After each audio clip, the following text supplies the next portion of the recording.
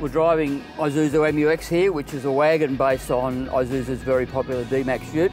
It's back in 4x4 of the year for another tilt after being here 4 years ago as a new car. It's back because it's got a new powertrain, 3-litre 4-cylinder turbo diesel as before, but the torque's been rated up from 360 Newton metres to 430 Newton metres.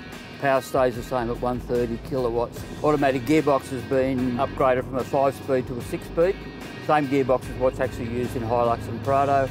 It went well last time, we're going to see how it goes again this time.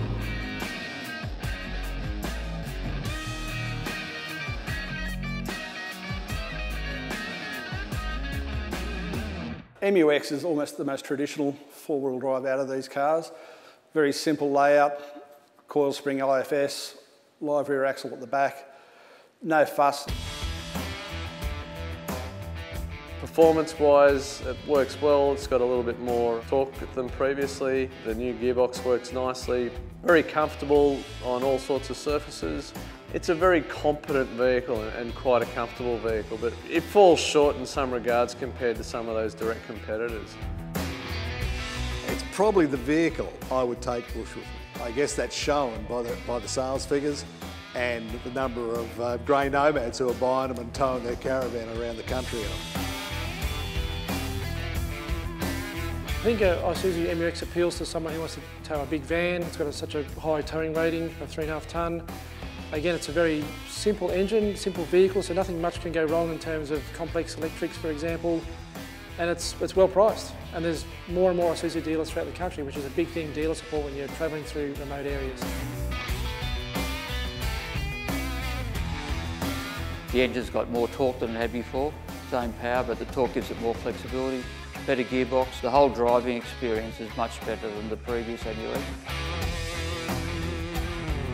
Well, if somebody asked me which car you're going to jump into, not worry about it, take it around Australia, it's going to be that.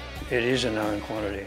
That engine's been around for a long time, it's reliable, it's got Isuzu written on it, well respected. If you wanted something to buy and drive around Australia, you know, round and around, that'd be the thing to buy because it's good price, reliable, robust, simple. Not much to complain about, actually.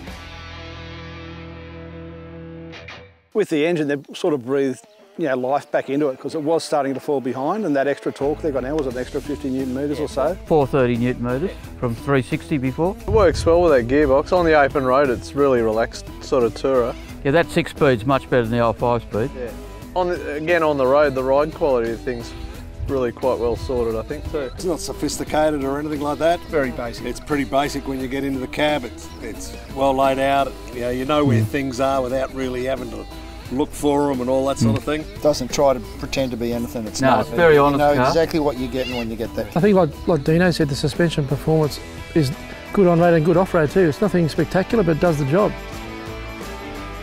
And you can buy suspension from any of the big manufacturers for that car. You can buy bull bars for it, you can buy roof racks and side rails and anything else you want for it you can get. And that's about the only car out of these contenders that you can do that. So that really sort of pushes it up in the bushability stakes, doesn't it? Yeah. Amongst this lot, you'd happily recommend it to your friends, wouldn't you? I would. A lot of people ask us what car should they buy, a family car with a 50 grand budget. And it's probably almost the first car I go to at that price point.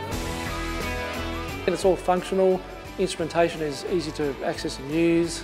Nothing stands out. You just hop in the car and you drive it. It's honestly one of the best cars there's no doubt about that, and something that you quite easily recommend to people. A good, well-proven car, good engine, strong, well-known. I find it a good car, and out of those ones out there, if I was going around Australia tomorrow, it'd probably be the vehicle I'd choose.